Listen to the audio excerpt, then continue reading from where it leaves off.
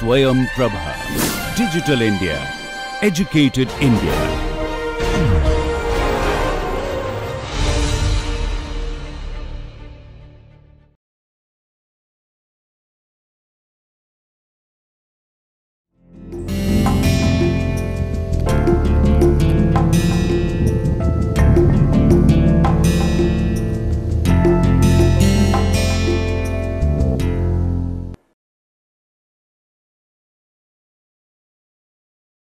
Namaste.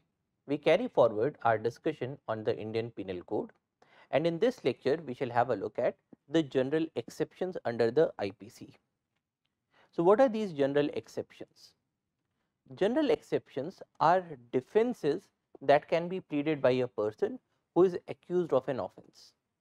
So, basically if there is a person who is accused of doing an offence, then this person can plead in the court of law that I did this offence because of such and such XYZ reasons, and because these reasons were beyond my control, or because these reasons were justifiable, or because these reasons are excusable, so I must not be treated as a criminal, I must not be punished. So, these are the defenses. The general exceptions are certain defenses that can be pleaded by a person who is accused of an offence, and they allow the accused to avoid criminal responsibility. These exceptions are covered under section 76 to 106 of the IPC, and for all of these exceptions the burden of proof is on the accused as per section 105 of the Indian Evidence Act 1872. What do you mean by the burden of proof is on the accused? It means that the person who has been accused of committing the offence, he or she has to prove that there were certain circumstances because of which the criminal liability should be removed. Nobody else is going to prove that. The accused himself or herself or his or her lawyer has to prove the mitigating circumstances. So, what is section 105 of the Indian Evidence Act? It says burden of proving that case of accused comes within exceptions. When a person is accused of any offence, the burden of proving the existence of circumstances bringing the case within any of the general exceptions in the Indian Penal Code, or within any special exception or proviso contained in any other part of the same code, or in any law defining the offence is upon him, and the court shall presume the absence of such circumstances. That is, if the offender or the accused is unable to prove that there were these mitigating circumstances, the court is not going to assume these circumstances. The court is going to assume that there were no such circumstances, and the court is going to proceed in the regular manner. Only when the accused proves that there were these mitigating circumstances will he or she get the benefit of these general exceptions. Illustrations: A accused of murder alleges that by reason of unsoundness of mind he did not know the nature of the act. The burden of proof is on A. So, basically if A is taking the defense that he did not know the nature of the act, he did not know that he was committing the murder because he had an unsound mind, then it is upon A to prove that he was in a situation of unsoundness of mind. A accused of murder alleges that by grave and sudden provocation he was deprived of the power of self control. Here again the burden of proof is on A. A will have to prove that there was this grave and sudden provocation, and it was of the nature that it deprived him of the power of self control. Only then the court is going to accept this. Now, there are two kinds of general exceptions. There are two kinds of defenses. There are certain acts that can be excused, and there are certain acts that can be justified. So, what are these? Excusable acts. The accused will not be liable for an offence because he lacks the necessary mens rea for the offence due to existence of certain circumstances. So, what are these? Excusable acts say that the accused will not be liable for an offence because he lacks the necessary mens rea for the offence due to the existence of certain circumstances. Now, as we have seen before, crime means actus reus plus mens rea, and if there is no mens rea, then there cannot be a crime. Now, what can be the circumstances where there is no mens rea? There can be things like mistakes of fact. The person was having a genuine impression that he is going to commit A, which is the right thing, but it turned out that A was in fact the wrong thing. That is a mistake of fact. It is not a mistake of law, it is a mistake of fact. So, there is a genuine circumstance because of which A was thinking that he is doing the right thing, but he did the wrong thing. A very good example is the umbrella example that we saw before, that you were having the impression that this is your umbrella when you were moving out of the class, but you took the umbrella of one of your classmates. Now, in this case there is no mens rea, you did not have the intention to take that umbrella, and this error occurred because of a mistake of fact, because you mistook somebody else's umbrella for your umbrella. Or things like incapacity. So, in the case of incapacity, the person can say that I was not in a position, I did not have the capability to think. For example, infancy. Now, infancy is a legal term which means that if an act is committed by a person who has a very young age, say a child below 7 years of age. Now that child does not understand the consequences, he does not understand, he does not have a mind that can be a criminal mind. So, this is what is known as incapacity because of infancy. Similarly, there can be an incapacity because of insanity. So, there can be a mental condition, or there can be incapacity because of intoxication. Say a person is so much drunk that he does not have the capability to think. Now, in this case, law also makes the distinction about whether this person got intoxicated because of his own volition or because of his own choice, or this person was intoxicated because it was forcefully administered to him, or because it was given to him by mistake, or he took it by mistake. But whatever be the circumstances, intoxication will lead to an incapacity of thinking, and in certain cases it can be excused, because especially in conditions where the person did not want to drink that alcohol and say it was given to him mixed with something else. So, in that case the person can take this excuse or take this general exception that I did not have the capacity to think because I was intoxicated, and this intoxication was not because of my own acts. Or there can be things like accidents. So, in the case of accident, if something wrong occurs, it can be excused. So, in the case of excusable acts, the accused will not be liable for an offence because he lacks the necessary mens rea.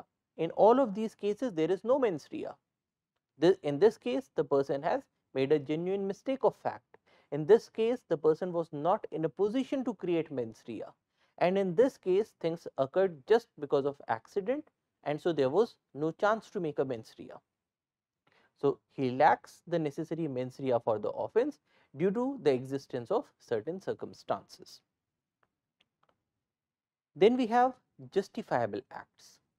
Here the accused will not be liable for an offence because of the existence of certain circumstances which justify him in doing the act, although he knows that it is likely to cause harm. Now, in this case the person has the capacity to think, the person knows that what he is doing is going to cause harm to others, but still there are certain circumstances that make it justifiable. So, you can justify. So, these are known as the justifiable acts. These circumstances include things like judicial acts, necessity of the situation, things done under consent, communication in good faith, things done under compulsion, trifles, and private defense. So, for example, there is a situation where somebody comes and he is trying to murder you, and to protect yourself you act in self defense and you say throw a piece of rock to on that person, and because of that rock that person dies. Now, in this case you did not have the intention to kill him, you did not have the mens rea, you were just acting in self defense.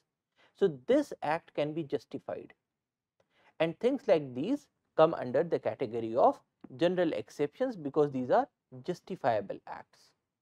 There are circumstances which justify in doing the act although the person knows that it is likely to cause harm. Now, we will look at all of these exceptions in more detail by looking at the sections themselves. So, we will now look at the sections of IPC. Section 76 of IPC: act done by a person bound or by mistake of fact believing himself bound by law. So, how do you read this sentence?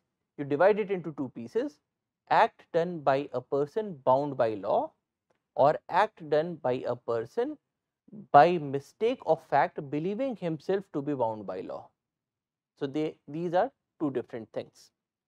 Nothing is an offence which is done by a person who is or who by reason of a mistake of fact and not by reason of a mistake of law in good faith believes himself to be bound by law to do it. So, there is a person who is bound by law to do something, or this person thinks that or is under the impression that he is bound by law to do something and he does that. So, in those circumstances the acts that are done are not offences. Illustrations: A soldier fires on a mob by the order of his superior officer in conformity with the commands of the law. A has committed no offence. Now, in this case A, who is the soldier, is firing on the mob because he is ordered by his superior officer.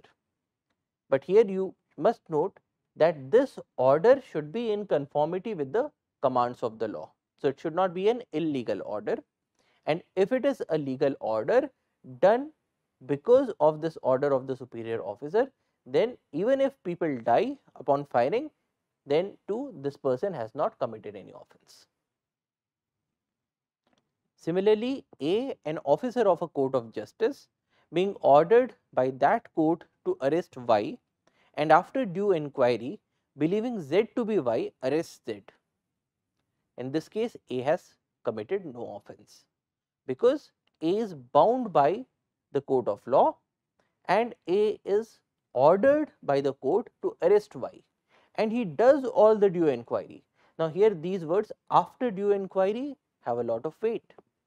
If A just arrests any person casually, then he will not have the defense of this exception.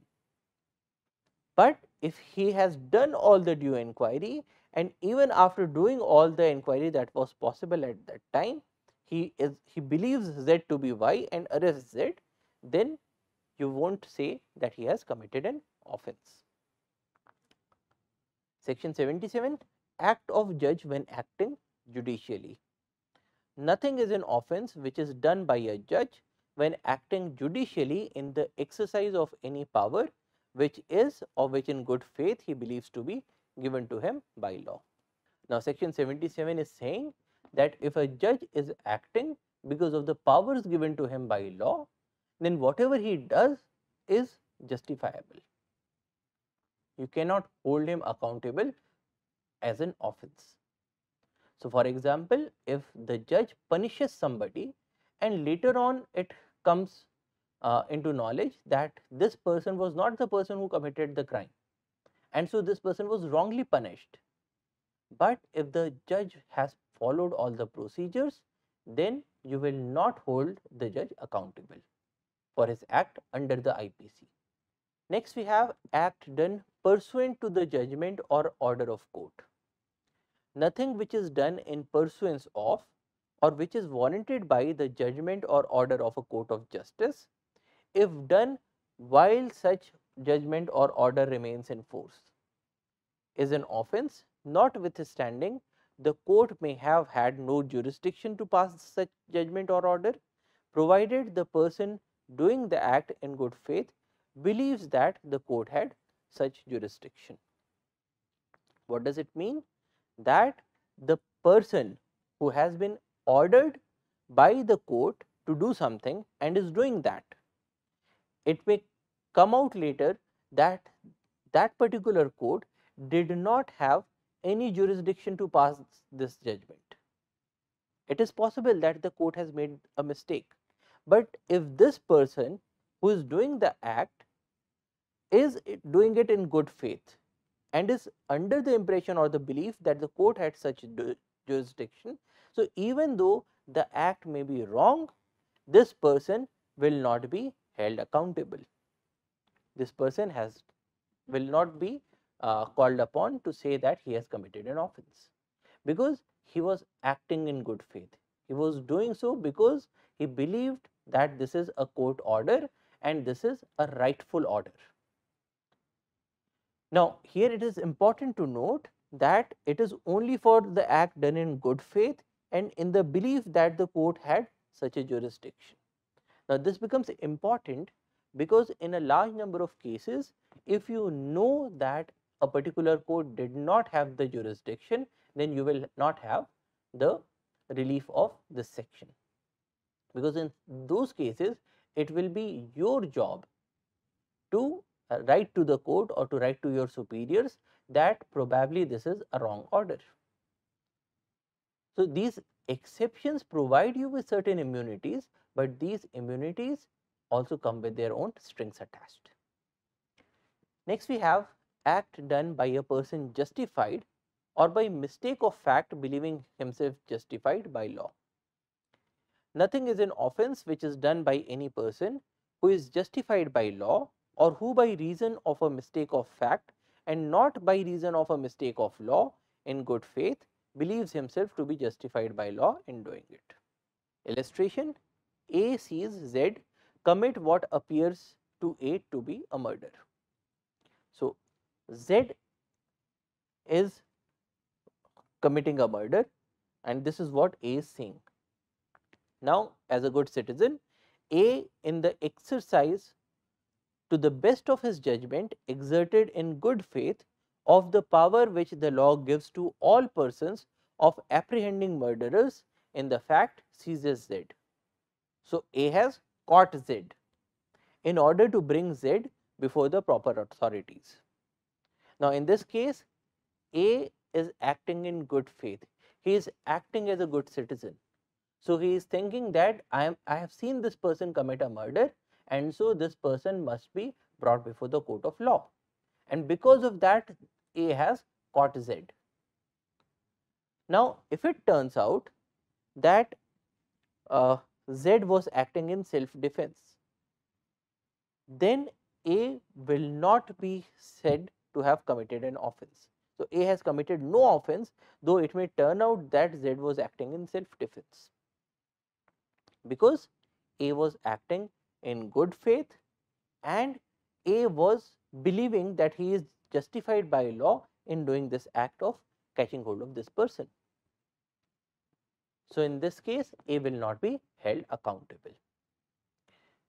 Another is section 80, accident in doing a lawful act. Nothing is an offence which is done by accident or misfortune and without any criminal intention or knowledge in the doing of a lawful act in a lawful manner by lawful means and with proper care and caution. Here again you can see this, the strings attached, with proper care and caution. So, basically if the lawyer wants to pull the strings, he can always say that the person did not act with proper care and caution. So, in all the exceptions or in most of the exceptions, you will find that there are certain strings attached. Example, A is at work with a hatchet. The head flies off and kills a man who is standing by. Here, if there was no want of proper caution on the part of A, his act is excusable and is not an offence. The important thing to note here is that there is no want of proper caution. That is, A, while he is working, he should have taken care that everything is fine, the head is not loose, and probably he has put up the signs, he has ensured that there is nobody in the vicinity, and even after doing all of these, some person gets into that area and the hatchet head, it gets loose and it flies off and kills that person. Only then will it count in the category of accident, and then A will have the recourse to this exception. Section 81, act likely to cause harm but done without criminal intent and to prevent other harm. Nothing is an offence merely by reason of its being done with the knowledge that it is likely to cause harm, if it be done without any criminal intention to cause harm and in good faith for the purpose of preventing or avoiding other harm to person or property. So, basically it is not an offence even if you do something with the knowledge that it is likely to cause harm. A good example is people who are doing surgeries. Now, if there is a surgery, n number of things can go wrong. There can be a reaction, the anesthesia might not work, or there can be a subsequent infection and the person might even get killed. So, a surgeon who is performing the surgery, he does not have any malice thought. He is not performing the surgery to kill the patient, but he knows that it is also likely that in certain number of cases the patient might be brought to harm, but that harm is very small as compared to the harm that would come or ensue if the surgery is not done. So, in this case, because the surgeon is not having a mens rea, he does not have an intention to harm the patient, and he is doing something that in certain cases can cause a harm, this act will be excusable. So, nothing is an offence merely by reason of its being done with the knowledge that it is likely to cause harm, but only if it is done without any criminal intention to cause harm and in good faith for the purpose of preventing or avoiding other harm to person or property. Explanation: it is a question of fact in such a case whether the harm to be prevented or avoided was of such a nature and so imminent as to justify or excuse the risk of doing the act with the knowledge that it was likely to cause harm. That is, the medicine should not be more dangerous than the disease itself. If you know that a harm can occur to a person and the quantum of that harm is X, and if you do something that causes a much greater harm, or basically you are not able to justify the extent of intervention that you did, in those cases you will not be protected by this section. So, it is only applicable if it is done without any criminal intention to cause harm and in good faith, and when the risk of doing the act can be justified. Illustrations: A, the captain of a steam vessel suddenly and without any fault or negligence on his part finds himself in such a position that before he can stop his vessel, he must inevitably run down a boat B with 20 or 30 passengers on board unless he changes the course of his vessel, and that by changing his course he must incur the risk of running down a boat C with only 2 passengers on board, which he may possibly clear. So, in this case, A, the captain of the ship, is in a position that if he does not do anything, the boat will collide with, or the ship will collide with boat B with 20 or 30 passengers. The other option is to change the course, and if he changes the course of the vessel, then it is possible that the ship may collide with boat C, but this being a smaller boat has only 2 passengers on board. And it is also possible that the ship does not collide with boat C. So, he is taking this risk, well knowing that this risk might also entail collision with boat C and probably death of these 2 passengers. But this is justified because the other alternative is collision with boat B, which has 20 or 30 passengers on board. So, in this case, A knows that he might cause harm to boat C and its passengers, but still he is altering the course without any intention to run down the boat C. He does not want to collide with boat C. His intention is just to save his ship from any collisions. So, he does not have the intention to run down boat C. He is acting in good faith for the purpose of avoiding the danger to the passengers in the boat B. And so, he is not guilty of an offence, though he may run down the boat C by doing an act which he knew was likely to cause that effect, if it is found as a matter of fact that the danger which he intended to avoid was such as to excuse him in incurring the risk of running down C. Another example is A in a great fire pulls down houses in order to prevent the conflagration from spreading. So, basically the city or the town is on fire and the houses are getting burnt one by one, and to stop that, A is destroying a few houses so that the fire is unable to move to other houses. So, he does this with the intention in good faith of saving human life or property. Here, if it is found that the harm to be prevented was of such a nature and so imminent as to excuse A's act, then we will say that A is not guilty of the offence. But here again, if A or his or her lawyer will have to prove that the harm to be prevented was of such a nature and imminent as to excuse A's act. So, basically if it turns out that the fire was not going to spread, it was a very small fire, and to control that fire, breaking down of 3 or 4 houses was not necessary, then A will not be excused. But if it turns out that the fire was so large that it was necessary to destroy some of the houses in its way so that it does not spread, only then will A get the benefit of this section. Then section 82, act of a child under 7 years of age. So, this is the infancy clause. Nothing is an offence which is done by a child under 7 years of age, because the child does not have the capability to form a guilty mind or mens rea.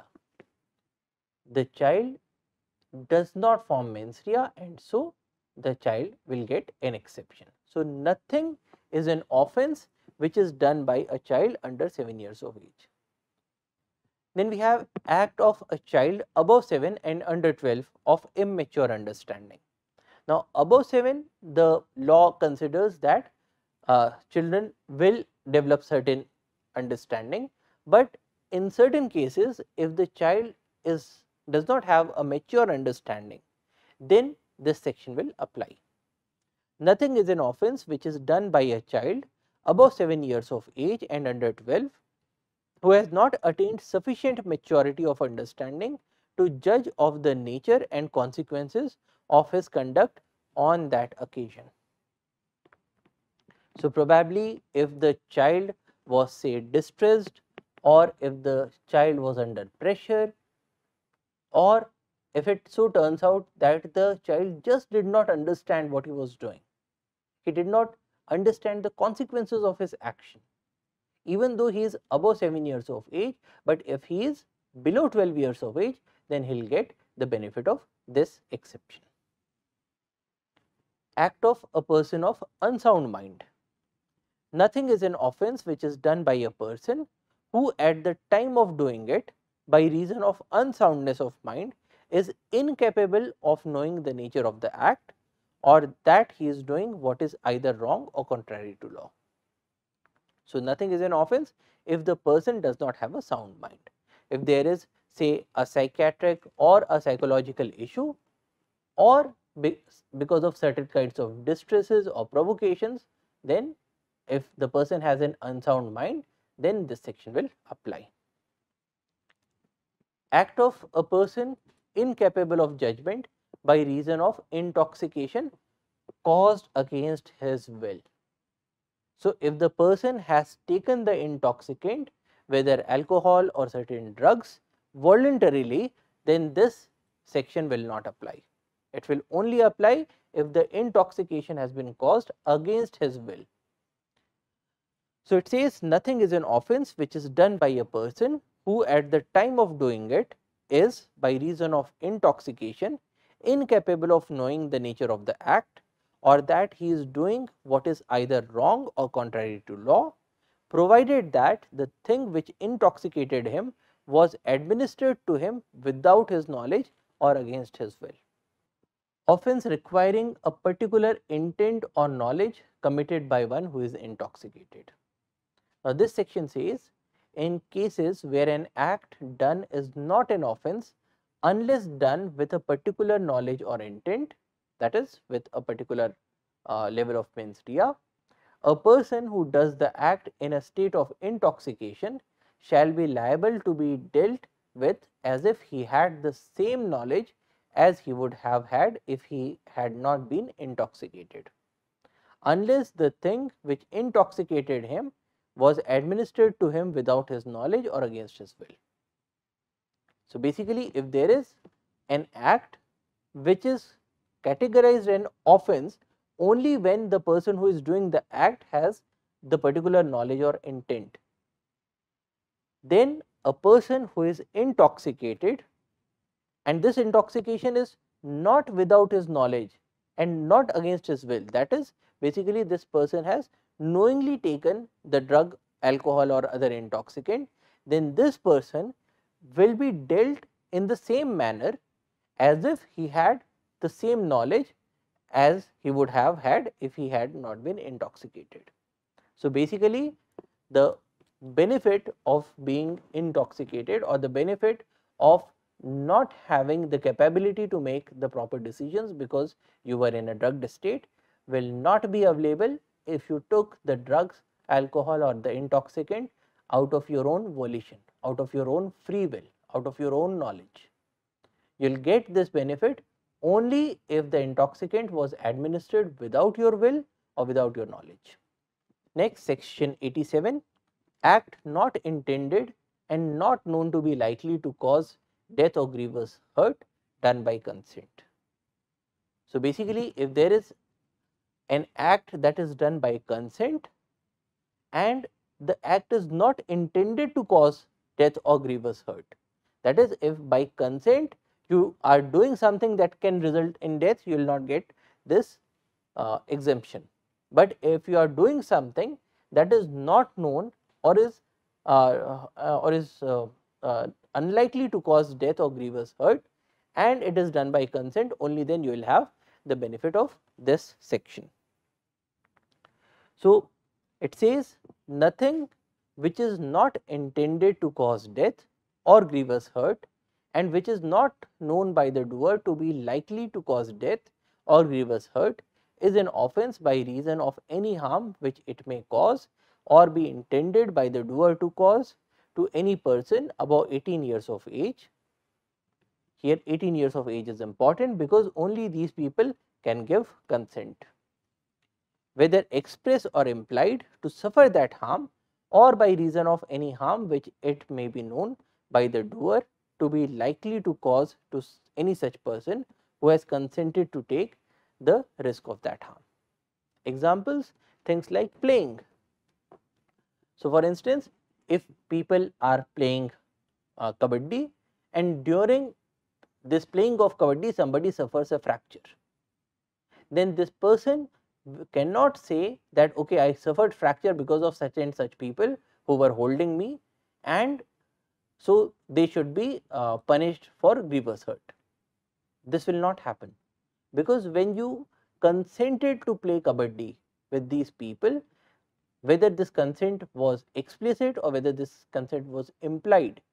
And everybody knows that kabaddi is unlikely to cause death or grievous hurt, because a large number of us play kabaddi and do not get hurt. So, if this is the situation, then the person because of whom this person got a fracture will not be held accountable. It is not an offense. Another illustration is A and Z agree to fence with each other for amusement. So, here again they are playing the game of fencing for their own enjoyment, and this agreement implies the consent of each to suffer any harm which in the course of such fencing may be caused without foul play. Now, here again it should not be foul play, and if A while playing fairly hurts Z, A commits no offense. Section 88, act not intended to cause death done by consent in good faith for a person's benefit. Nothing which is not intended to cause death is an offense by reason of any harm which it may cause or be intended by the doer to cause or be known by the doer to be likely to cause to any person for whose benefit it is done in good faith, and who has given a consent, whether express or implied, to suffer that harm or to take the risk of that harm. Illustration: A surgeon, knowing that a particular operation is likely to cause the death of Z, who suffers under the painful complaint, but not intending to cause Z's death, and intending in good faith Z's benefit, performs that operation on Z with Z's consent, then A has committed no offense. So, what are the things that are required here? This should not be an act that is intended to cause death. You should not be having this intention to cause death, and there should be consent, and the act should be done in good faith for the person's benefit. So, if all of these things are there, then the person will get the benefit of this exception. Section 89, act done in good faith for benefit of child or insane person by or by consent of guardian. Now, here law states that because children and insane people are unable to give their own consent, so if their guardians are doing something in good faith for their benefit, or the guardians are giving consent to somebody to do something in good faith for their benefit, and even if the child or the insane person comes to a harm because of these acts, then too there will not be an offense, because there was no mens rea. The only intention was to act in the best interest of the child or the insane person, and with all due precautions. If something goes wrong, then there will not be an offense. So, the section states, nothing which is done in good faith for the benefit of a person under 12 years of age. So, in this case the child is defined to be under 12 years of age, or of unsound mind, by or by consent, either express or implied, of the guardian or other person having lawful charge of that person, is an offense by reason of any harm which it may cause or be intended by the doer to cause or be known by the doer to be likely to cause to that person, provided that this exception shall not extend to the intentional causing of death or to the attempting to cause death. So, in this case you cannot say that because there is an insane person, and so to make his or her life easy you are trying to give him death, then this exception does not hold. This exception shall not extend to the doing of anything which the person knows it, which the person doing it knows to be likely to cause death for any purpose other than preventing of death or grievous hurt or the curing of any grievous disease of or infirmity. So, anything that can cause death will not be permitted under this exception, except if it is done to prevent death or grievous hurt or to treat certain disease. That this exception shall not extend to the voluntary causing of grievous hurt or to the attempting to cause grievous hurt, unless it be for the purpose of preventing death or grievous hurt or the curing of any grievous disease or infirmity.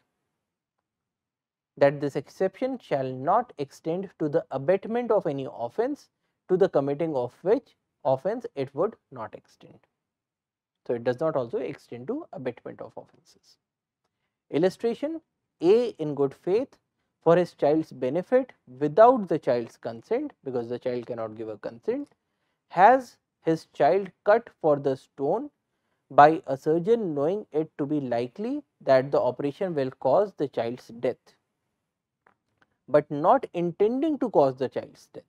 So, A does not want to cause the child's death, but there is a stone in this child and this stone has to be removed and the surgery may result in the child's death. So, even with this knowledge, if A is allowing this surgery to happen, then A is within the exception in as much as his object was the cure of the child. So, in this case, A does not have a mens rea. A is not trying to bring the child to harm, A is only trying to help the child or to treat the child or to get the child get treated. So, in this case, this exception will apply. Section 90, consent known to be given under fear or misconception. A consent is not such a consent as is intended by any section of this code if the consent is given by a person under fear of injury or under a misconception of fact, and if the person doing the act knows or has reason to believe that the consent was given in consequence of such fear or misconception, or if there is a consent of an insane person or the consent of a child. So, if the consent is given by a person who from unsoundness of mind or intoxication is unable to understand the nature and consequence of that to which he gives his consent, or unless the contrary appears from the context, if the consent is given by a person who is under 12 years of age, then all of these consents will not be treated as a consent, because in these cases the person gave this consent because of a fear of injury or because of a misconception of fact or because the person did not have the capability to give the consent. So, in all of these cases the law will say that there was no consent at all. So, this thing has to be very clear. So, whenever you have an exception that says that a consent was provided, it means that the conception should have been a proper consent. Section 91, exclusion of acts which are offences independently of harm caused. The exceptions in the three previous sections 87, 88 and 89 do not extend to acts which are offences independently of any harm which they may cause or intend or be intended to cause or be known to be likely to cause to the person giving the consent or on whose behalf the consent is given. For example, causing miscarriage or abortion, unless it is caused in good faith for the purpose of saving the life of the woman, is an offence, independently of any harm which it may cause or be intended to cause to the woman. Therefore, it is not an offence by reason of such harm, and the consent of the woman or of her guardian to the causing of such miscarriage does not justify the act. What it says is, if the act is an offence by itself, then it does not matter whether or not the consent was given or not. In the case of abortions, unless it is done for saving the life or health of the woman involved, the abortion is an offence in itself. So, it is immaterial whether the woman gave or her guardian gave a consent or not. because abortion is a crime if it is not done for these medical purposes. Then act done in good faith for benefit of a person without consent. Nothing is an offense by reason of any harm which it may cause to a person for whose benefit it is done in good faith, even without that person's consent. So even if you are not taking the person's consent, but you are doing it in good faith for the benefit of that person, then you will get the benefit of this exemption. If the circumstances are such that it is impossible for that person to signify consent, or if that person is incapable of giving consent and has no guardian or other person in lawful charge of him from whom it is possible to obtain consent in time for the thing to be done with benefit, provided that this exception shall not extend to the intentional causing of death or the attempting to cause death. This exception shall not extend to the doing of anything which the person doing it knows to be likely to cause death for any purpose other than preventing of death or grievous hurt or the curing of any grievous disease or infirmity. It will not extend to voluntarily causing of hurt or to the attempting to cause hurt for any purpose other than the preventing of death or hurt, and it shall not extend to the abatement of any offense, to the committing of which offense it would not extend. For example, there is a person who is riding a horse and gets thrown from the horse and becomes insensible. And to protect the life of that person, a surgeon needs to perform a surgery on that person. And the surgeon is not intending to kill Z, is acting in good faith for Z's benefit. And the surgeon performs this surgery, and this surgery is performed before Z recovers his power of judging for himself. So in this case, A, the surgeon, has not committed any offense because he is acting in the best interest of the person on whom the surgery is performed, even though this surgery is being performed without a consent.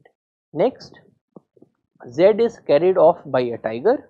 A fires at the tiger knowing it to be likely that the shot may kill Z, but not intending to kill Z. Basically, A is firing at the tiger because he is thinking that if I shoot the tiger, then probably Z will be saved. But because Z and the tiger are very close by, then it is possible that the shot may, in place of hitting the tiger, it hits Z.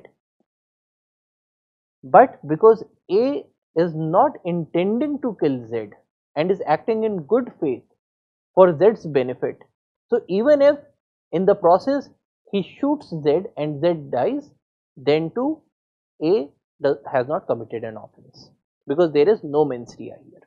Another example is a surgeon sees a child suffer an accident which is likely to prove fatal unless an operation is immediately performed.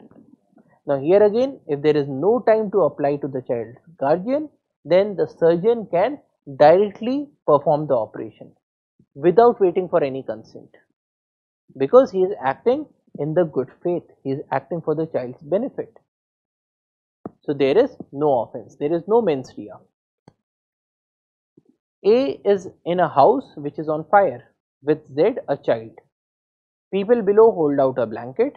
A drops the child from the house top, knowing it to be likely that the fall may kill the child, but he is not intending to kill the child and is intending in good faith the child's benefit, because he is thinking that if the child falls on the blanket, then probably the child will be saved, otherwise the child will burn in the fire. Now in this process, even if the child gets killed, A has committed no offense. Now there is also an explanation that mere pecuniary benefit, that is benefit in the form of cash or kind, is not a benefit within the meaning of these sections 88, 89 and 92. So there has to be a larger benefit. Communication made in good faith. No communication made in good faith is an offense by reason of any harm to the person to whom it is made, if it is made for the benefit of that person. That is, if a doctor or a surgeon communicates to a patient his opinion that the person is going to die, and the person dies because of the shock of hearing this news. So in this case, the surgeon or the doctor has not committed an offense because he was making the communication in good faith. Act to which a person is compelled by threats. So except murder and offenses against the state punishable with death. With these two exceptions, if there is something that is being done because of a compulsion of a threat, then it will not be an offense. So for example, a person seized by a gang of dacoits and forced by threat of instant death to do a thing which is an offense by law.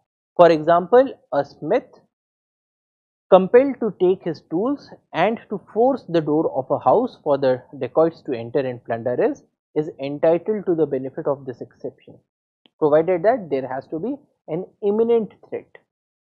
So in this case, the smith is not acting out of his own free will, but is acting under this compulsion. And so in this case, it is not an offense. Act causing slight harm. So in this case, the legal maxim is de minimi non curat lex. The law does not take care of trifles. So if there is an act that causes a harm, but it is such a small harm that no person of ordinary sense and temper would complain of such harm, then it will not be considered to be an offense. Then things done in private defense, nothing is an offense which is done in the exercise of the right of private defense. Right of private defense of the body and of the property. So here the right to private defense extends to that of the body and that of property.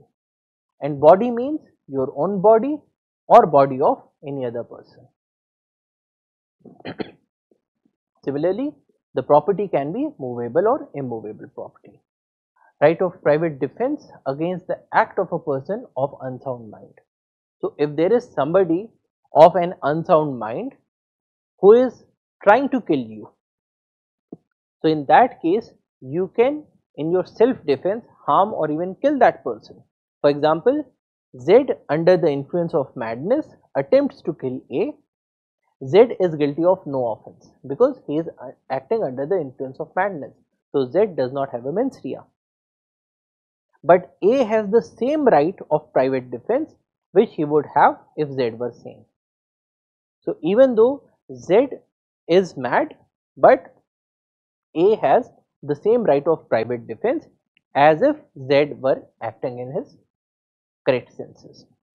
A enters by night a house which he is legally entitled to enter.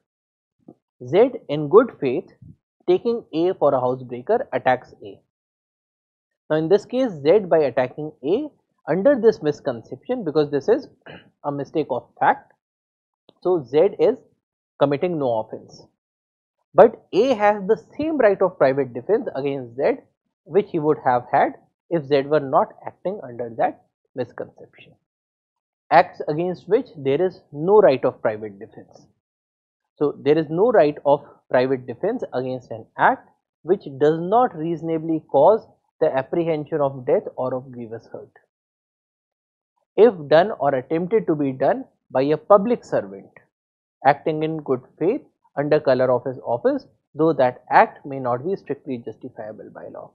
So basically this section says that if something is being done by a public servant, or if something is being done by the direction of a public servant, then you do not have the benefit of these exceptions.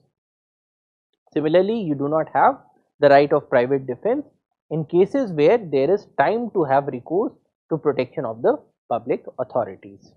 So basically this is saying that if you can go to the public authorities for defense, then you should go to them and you will not have the right of private defense because things are not urgent. Now when the right of private defense of the body extends to causing death, So in certain cases, while doing defense of the body, you can even cause death of the other person. In what situations? If the assault as may reasonably cause the apprehension, death will otherwise be a consequence of such assault. So if the other person is attacking you, and if you have a reasonable apprehension that if you do not kill that person will kill you, then you have all the rights to kill that person. Or in place of death, if you have a reasonable apprehension that the other person will cause you a grievous harm, so in that case also you can kill that person. If there is an assault with the intention of committing rape, then you can kill that person. An assault with the intention of gratifying unnatural lust, you can kill that person. An assault with the intention of kidnapping or abducting, again you can kill the other person. An assault with the intention of wrongfully confining a person under such circumstances which may reasonably cause him to apprehend that he will be unable to have recourse to the public authorities for his release. Here again, you have the right to kill the other person. An act of throwing or administering acid, or an attempt to throw or administer acid which may reasonably cause the apprehension that grievous hurt will otherwise be the consequence.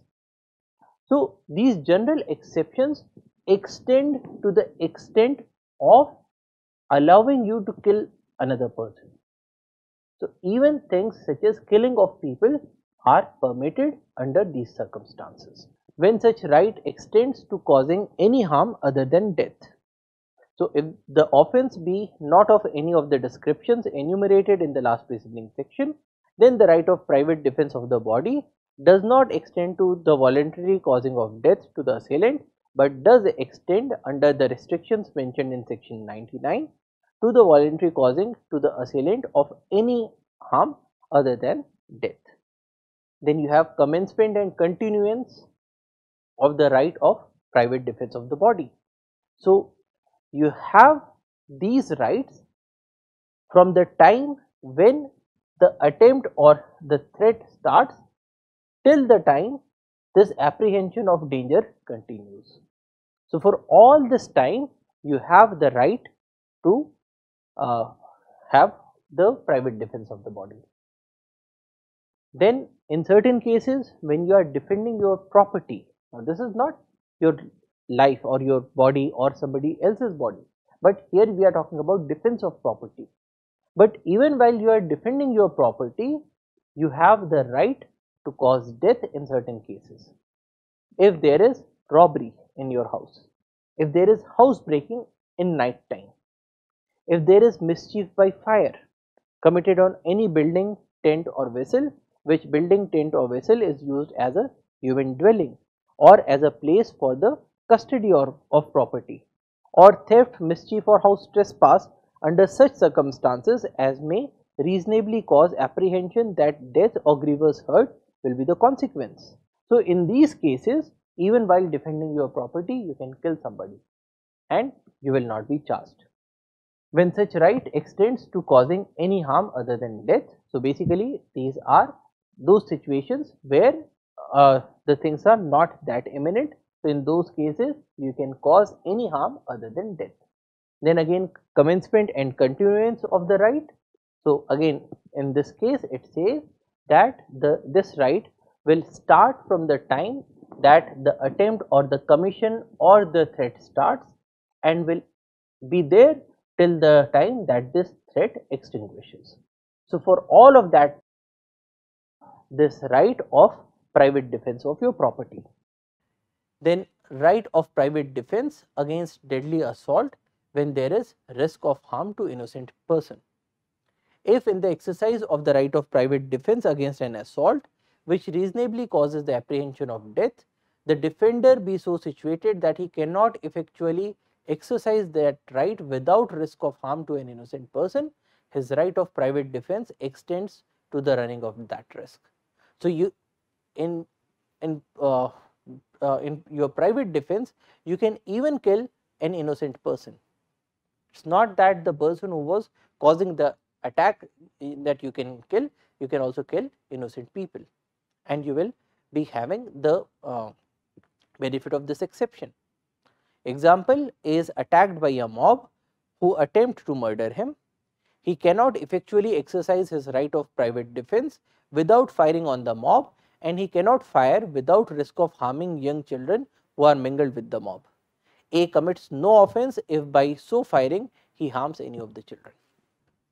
So, basically when we talk about these general exceptions, these are certain exceptions that are provided to everybody by law, protecting them against being charged for a crime, because they say that there are certain acts that are bona fide acts that are justifiable or that can be excused, and these acts and the commissioning of these acts must not result in a penalty. So, these are the general exceptions in the IPC. So, that is all for today. Thank you for your attention. Jai Hind.